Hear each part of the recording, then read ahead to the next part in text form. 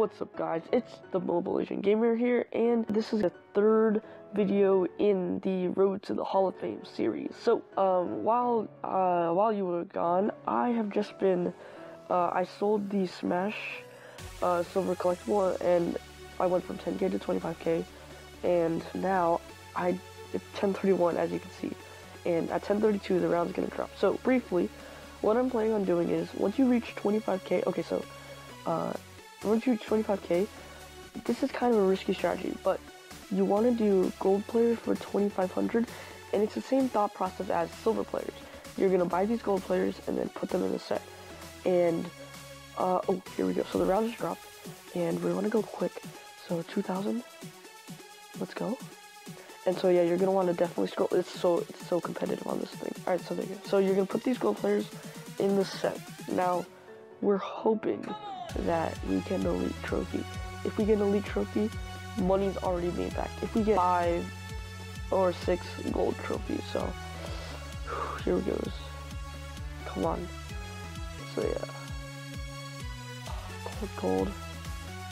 Come on, give me that red. Alright, so we didn't pull any reds. 1, 2, 3, 4. Looks like we're gonna have enough for 5 gold trophies. I think we I don't even know if we broke even. See. Alright, so that was a poor example, because normally you pull an elite trophy, but that time I didn't. It's crazy. Alright, so we'll sell those.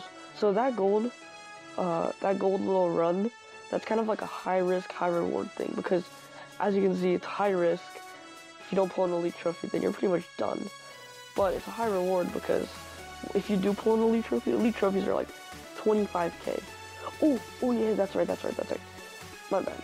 Once you get 5 gold trophies, do not just put them up, because each gold trophy is gonna sell for about 4k after auction prices. So that's gonna be 20k for 5 of them. An elite trophy will sell for 25k if you wait. So that's gonna be like 22k.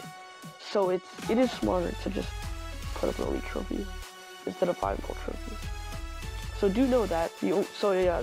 You definitely always want to upgrade unless you have 5 bronzes, in which case it might be better to just sell those bronzes individually. So 24.999, 24.998. I'm pretty sure that's the going price for elite trophies. But anyways, so that's what's been happening pretty much. Yeah, I've just been a good strategy again is you're gonna wanna, whenever that player up event comes out, grind out that live event. Let's see, any other starting tips for you guys that I might have? Not really at the moment. I wouldn't worry about finding a league yet, especially when you're starting off. Ooh, maybe we should create our own league. Okay, yeah, I might create my own league, because yeah, I think you need like 5. Oh, it's 20k now. You still only need 5k. So nah, I don't think we'll create our own league. I think we'll just join one. Yeah, so I think we'll start head-to-head now. So head-to-head works basically, you play one of these people, and when you play this person, you get coins, fans, and XP. Coins and XP are already given. You get those with every live event they have. But the fans are what you want.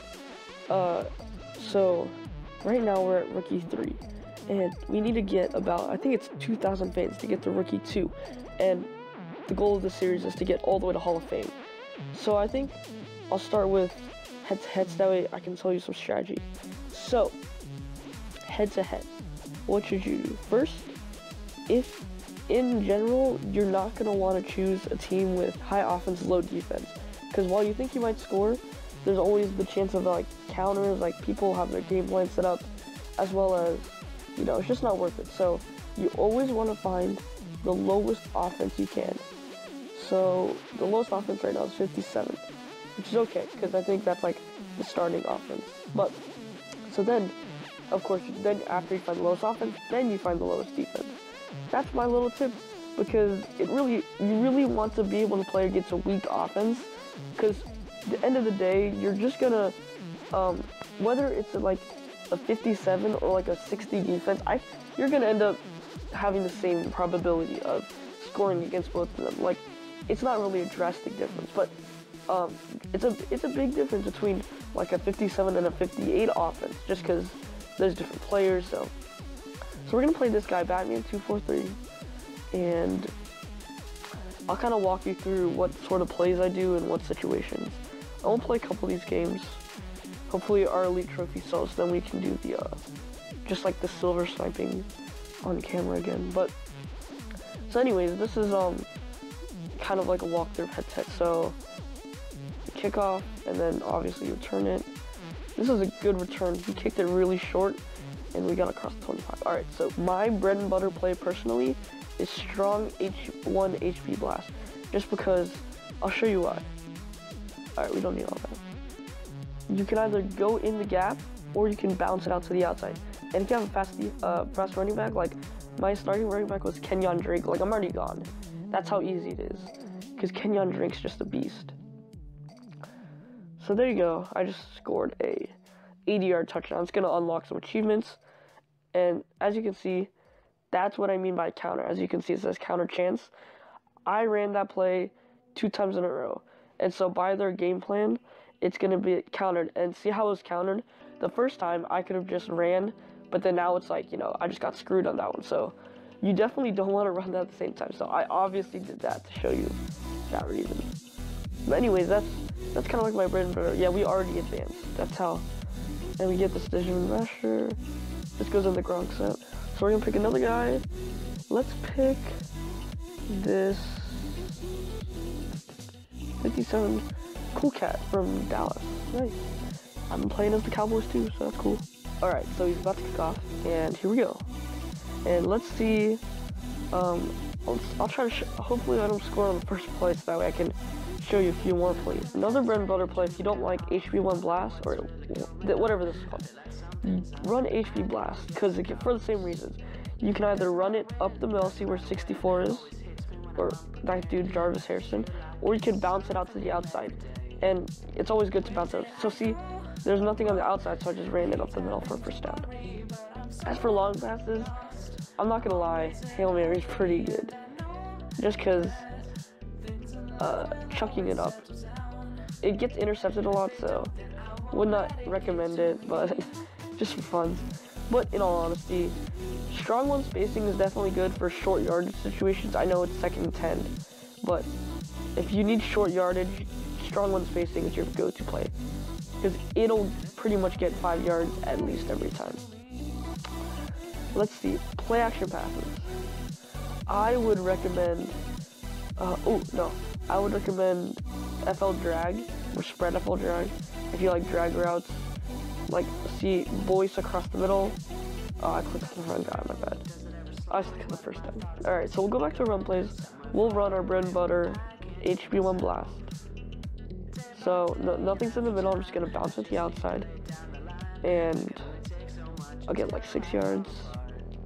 HB slant 1B is also good, but you do have to recognize that this is pretty much you have to go to the outside. Just the way it's designed. I cut back into the middle, but it's designed for you to run into the outside. Do not, okay, so HB counter, I would not recommend that just because I'll show you. Like, look where they release it. Like, see, he releases it so close to the line to where once you get into higher levels, it's not really just going to be, like, the defense is going to penetrate and you're just going to get stuffed. So, we're at the 4-yard line, strong one spacing, and look at that, Atkinson, the third's wide open, beat him to the corner, touchdown. Now, if you've already run strong one HB Blast, I probably wouldn't recommend running it again. I would do week 1 HB Gut if you haven't run that, and it was countered. So that means that in his game plan, yeah, counter chance. In his game plan, it was just countered. So we got unlucky there, but that's cool. Got some nice 300 bands. So that's head-to-head in a nutshell. Also, a decent plus this thing that's at a low overall is that you're only going to get matched with people your overall. So I'm still only matched with like 57s, which is nice. So that's all there is for this video. Thank you guys so much for watching. If you like this video and you want to see more videos like it, drop a like and a comment down below. And don't forget to subscribe and join the MAG squad. And I'll see you guys next video.